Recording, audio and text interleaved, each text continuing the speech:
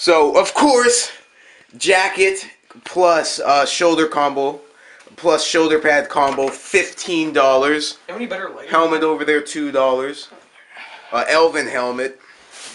Besides that, we have the pads, various pads, $6, as well as those shoulder pads, $2.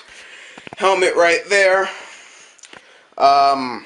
Besides that, we also have this tunic which I bought today.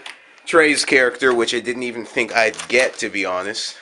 Wait, what? I think Master Sewing Skills, I sewed together what is a little bit of an elven cloak for John. It's probably too small. Oh, wait, what? The piece of fabric itself was $2, as well as the shirt there, and various other pieces of clothing inside here, all equaling up to about all equaling up to about like $63 first time around, and ended up being about $100. So this is about our most expensive film shoot we've ever done.